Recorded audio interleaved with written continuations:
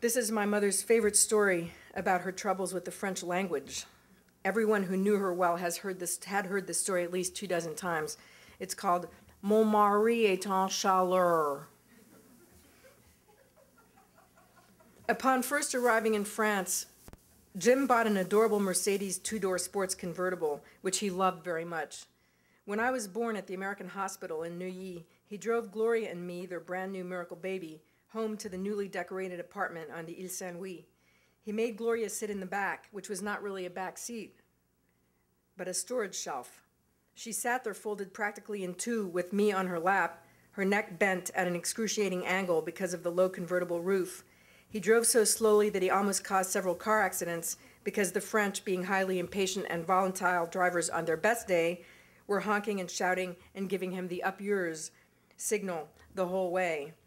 Gloria pointed out that maybe it was time to buy a different car now that they had a family. This thought had apparently never crossed my father's mind.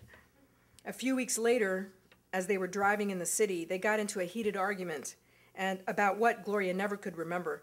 They yelled at each other. She told him to go fuck himself and punched him in the arm. At the red light, he pulled the emergency brake, got out, slammed the door, and walked away.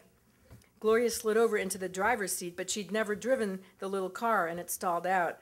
The light turned green, and now the French drivers behind her were really pissed off, shouting and honking up a storm.